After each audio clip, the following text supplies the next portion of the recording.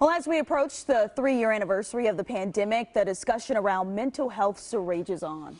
Yeah, the topic of self-care has also been on the rise, and here to tell us more about how you can practice self-care is our motivational speaker, Mr. Rich Bracken. He is back to talk more about self-care. We've talked about this topic a lot. It's a very important topic. For those who may not be aware of it, tell us what self-care is. Rich? Sure. Self-care is really anything that you do that invests in yourself, both physically and mentally. You know, a lot of people get it misconstrued. You know, when we think of self-care like, oh, I'm going to go to the spa for the day, I'm going to go get my nails done or whatever, which sounds great.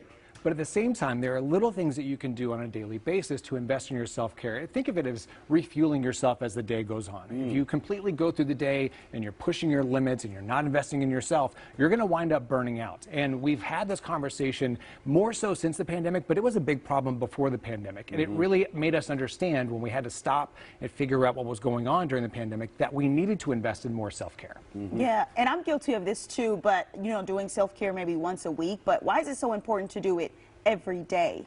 Every single day. It's like your car or, you know, eating food and refueling yourself. If you're not investing in it every single day, you're going to deplete yourself. You're going to get to a point where you're burnt out. You're going to get to a point where you're developing anxiety, depression, insomnia. A lot of different health problems are going to come along because you're not investing in your self-care. So it's really important to check in with yourself every single day and see what you need both physically and mentally to be successful and happier.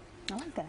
How come people don't do self-care? What are the reasons they give themselves? The number one reason that people don't invest in self-care, and I don't know where we came from, Kansas City. Over here. Over here. Yeah. Stop it. You have time. You absolutely have time to invest in your self-care. It takes less than 5 minutes. You could do so many things in less than 5 minutes just to invest in your self-care because those little pockets of time throughout the day. Think about drinking water throughout the day. You don't have to drink gallons and gallons of water every single time you stop. Right. It's the little ones all day long.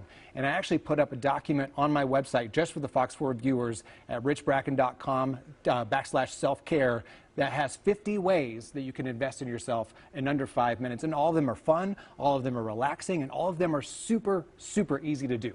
Speaking of that, I mean, for someone like us who's super busy, have these early hours, can you just give us maybe 2 or 3 things we could do in a short amount of time? Absolutely. I think the self-affirmation is a big one because that's a form of self-care. Because they think about like the way our mental creep comes along, the imposter syndrome that comes along. So when we tell ourselves, hey, I'm very talented at doing these things, I'm very able, I'm very valuable, I'm worthy of these things, that is one easy way of doing it. And you could do that anytime, anywhere. You could do it while you're, you know, I'm doing it right now while we're having this conversation, so it's that easy to do.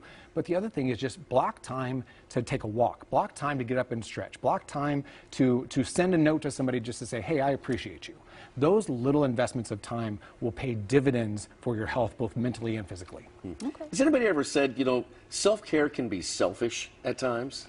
You know, I think people think that, but those are the people that I would say are not setting the right boundaries for themselves or with others. So if I say, hey, look, I need 10, 15 minutes to myself to go relax, go stretch, go listen to music, go listen to a podcast or something like that, that's me investing in me. And so if somebody says, well, that's really selfish of you, that's somebody that doesn't respect my boundary or my value. So if you've got somebody in your life that says, hey, look, you're being really selfish, Christy, you're, like, you can't do this. I need you and I need your time, so you investing in yourself is selfish.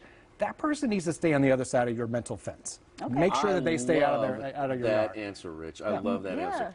Boundaries included there. Everybody's got to have their own set of boundaries. Yes. And yeah, keep them on the other side of the fence. Absolutely. Great stuff. Good to see you as always, Rich. Good to see you. Another great lesson in self-care. We'll see you again in about a month. All right. Sounds good. Coming up.